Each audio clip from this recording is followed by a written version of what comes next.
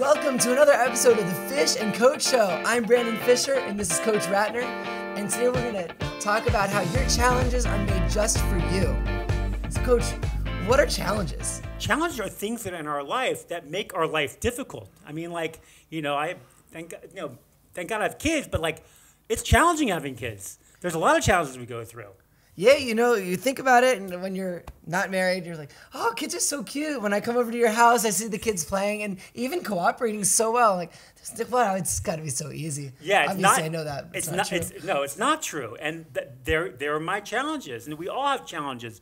You know, this is for another podcast, but I had lung cancer, I have a heart issue, and like these are my challenges. And I say, God, look at that guy. He's 55, and he never has to go to the hospital. He's really healthy. I'm like, how come I'm not like that? And I work out, and I'm healthy. I eat healthy, all these different things.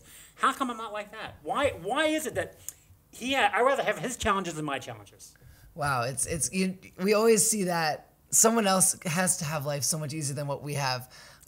There's always something. We know everything we're going through.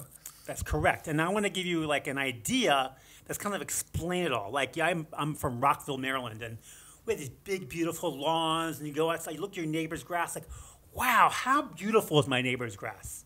And then I look down at my grass, I'm like, my grass is nice. It's and not so nice. You're watering it. You're doing everything. And I'm doing everything else. he's doing. I got the same lawn surface. Why does my lawn not look as good as his lawn? Yeah, why? What are you doing wrong? Because when I'm looking at his lawn, I am looking at the side of his grass. I am not seeing what I'm seeing in my lawn. When I look down, you know what I see? Dirt. Because the grass sticks up, and I'm looking down and seeing dirt. So I'm like, my lawn's not as good. Why can't I have what he has? Why can't I have that marriage? Why can't I have that beautiful house? Why can't I have the brand new car every 3 years? Why can't I have those things? Even why can't I be here? Why can't I be as wise as that other person? Why can't I be as wise? Why can't I have the knowledge and the wisdom and the money and build the business? Why can't I? Why is it so hard for me when it's so easy for everyone else? Or why am I having such a hard time in my job? Why can't I keep a job? All these different challenges, and you don't realize that. And I've learned this from years of living, that every time I see someone, I'm like, oh man, if I only had what they had, if I had their challenges, whatever it is, you don't realize that they also have challenges. You don't realize that maybe if you had their challenges, you would not be able to handle them. And the challenges you have in your life, you are able to handle most of the time. Yeah, how do we know we're able to handle them? That sounds like there's a lot of faith involved. It's not faith, it's that you've grown up with the challenges. You have, like, if you are growing up with a, God forbid, a horrible disease or something, like, I have a daughter was born with, if you have to pick all the disability that someone is born with, it's the one that has to do with, like, your thyroid. And so she's on medication, like, for her whole life. And it's considered it's not a disability, but it's all the ones on the board you got to pick. That'd be the one you pick because it's the easiest one to handle. But she's used to it. She's grown up with it. This is part of her life. She gets blood tests every single month, goes to the doctor and the endocrinologist, hard word to say. And how many times do you meet an endocrinologist? I don't think I've ever met. Do you know why you don't meet any? Because there's so few of them. I mean, every city we've gone to, you need to find one. There's like one in the city that's for a child. Good business to go into if you want to make some money. There you go. Yeah. So it comes with its own challenges. So we think the grass is always greener, but it's greener because we're looking at it from a different angle. We don't see their grass like they see their grass. They look at their grass. You know what they see? Dirt. They look at my grass. That guy's got everything. His grass is beautiful, but it's the same concept. And then we see on the news like all the celebrity gossip, and you see that these people who have things that seems like figured out pretty well, they don't have nothing figured out. It's like we look at the celebrity like, oh man, they got it made. First of all, they're gorgeous. Look at that beautiful house. Yeah, and I don't understand how like these like Cher, like I don't know how old she is, 70, 75, like stunning, whatever. Of course, we know how it happens, but we think that they have everything when they have probably more challenges than we have, and harder because they are now dealing with the world attacking them and wanting their time, and they're always following them around, and they have paparazzi everywhere. So we think, our challenges are tough, but your challenges are made just for you. So enjoy the life you're living. Enjoy what you have. Those challenges are for you.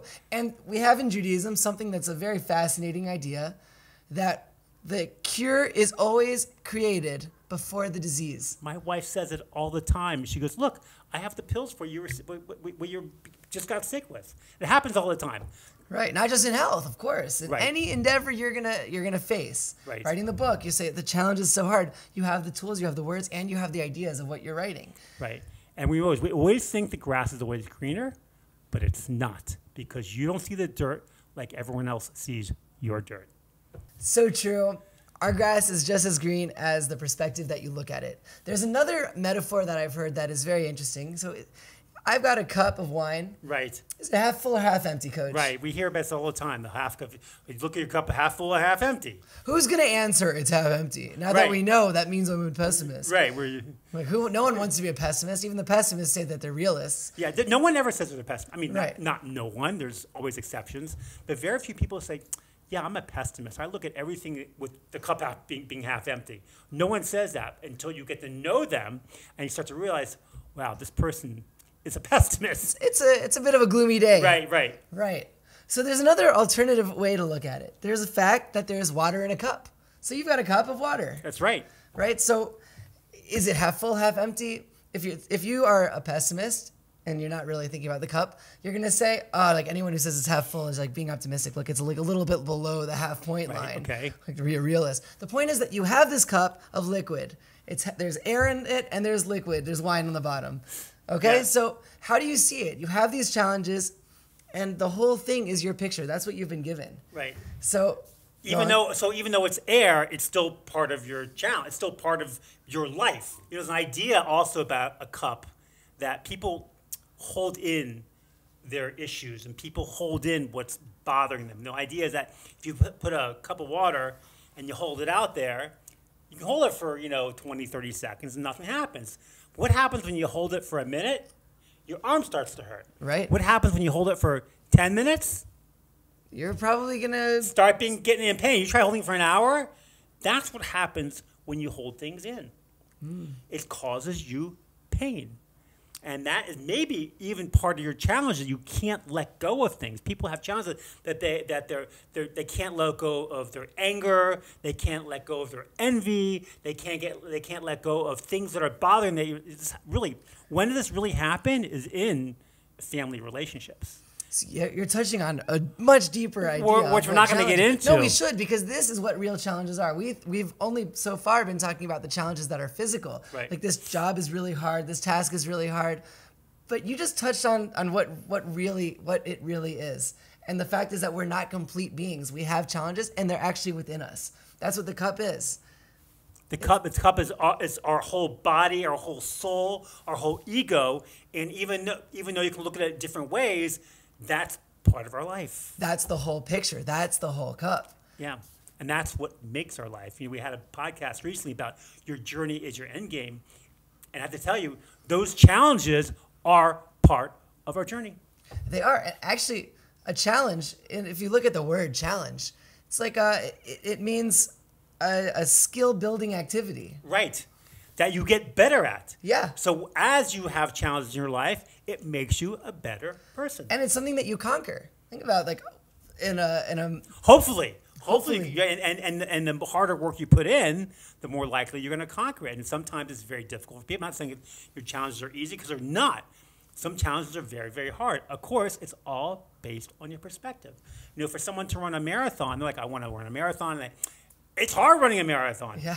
But what pleasure do they get once they finish? It's amazing. So, that's the whole idea of there is one challenges. strength that we have going for us that no challenge can defeat us. And that is that we have a brain. We are completely, that animals don't have, animals have brains, but we are ingenuitive. We can think and we can handle a situation, and we can think about that same situation in a different way. And we can continue to problem solve. That's our secret as human beings, that no challenge is too big for us to conquer. And the funny thing about challenges is that sometimes the longer you have them, that you just said, your brain starts to grasp the challenges better the longer you have them, and you're able to handle them easier and easier as time goes on. I mean, look at people who are like, in wheelchairs in their 50s, people who are blind, God forbid, people who are blind in their 50s and 60s, and they're living full lives. Like, if you got to be blind in your 50s, I'd be a mess. I'd be like, what am I supposed to do? Right. But when you grew up with that challenge, you're able to adapt to it and learn as you get older. You become familiar with those challenges, Right.